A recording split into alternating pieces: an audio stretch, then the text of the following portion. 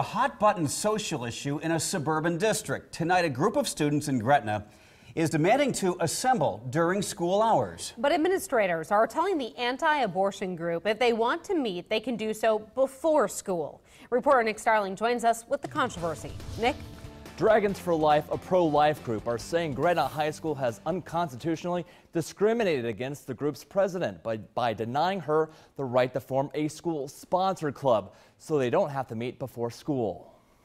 I won't stand by and watch, our students' rights be violated. Gretna High School junior Bridget Christensen is disappointed her school will not officially sponsor Dragons for Life, a pro-life group. She says this is pure discrimination. And I think it's important that our school doesn't discriminate against us just because we're pro-life and allows all students' point of views to be heard. Dragons for Life is currently a school-recognized group, meaning it can meet before school, not during the school day. The regional director of Students for Life says that isn't fair.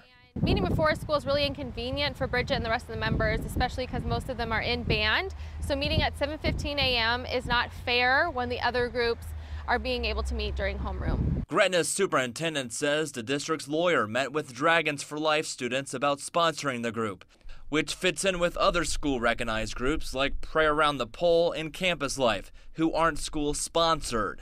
And they pretty much brought us in and said that's not going to happen. And that's because we're too political, we're too religious, and we're too controversial. Controversial or not, Christensen says she'll keep fighting this until it's resolved. This is totally unfair. The group has given the school a deadline of 2 weeks to decide on this issue, and if it doesn't allow the group to become school-sponsored, they are threatening to sue. Reporting live in studio, Nick Starling, KMTV Action 3 News. Meantime, this was wonderful.